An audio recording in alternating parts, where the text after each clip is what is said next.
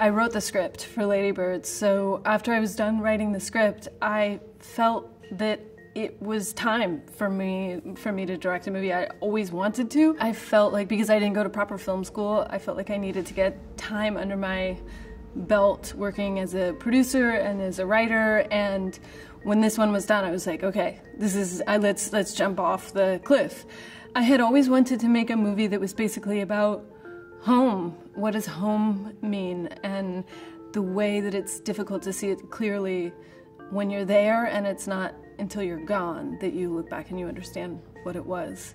What surprised me most about directing was that it felt like completely natural to me, and it also felt like, oh, I don't know why I didn't do this earlier. This is exactly what I like and what I think fits really well with my personality type. The greatest joy was working with the actors, and the actors who we gathered and who came on board to be in the movie were just so tremendous, and that they took these words that I had written alone and then made them come to life, and working with them on building the characters and deciding what it was. That was incredible. Lady Bird, is that your given name? Yeah. Why is it in quotes? I gave it to myself. It's given to me by me. I had such a strong idea of how I wanted the movie to look.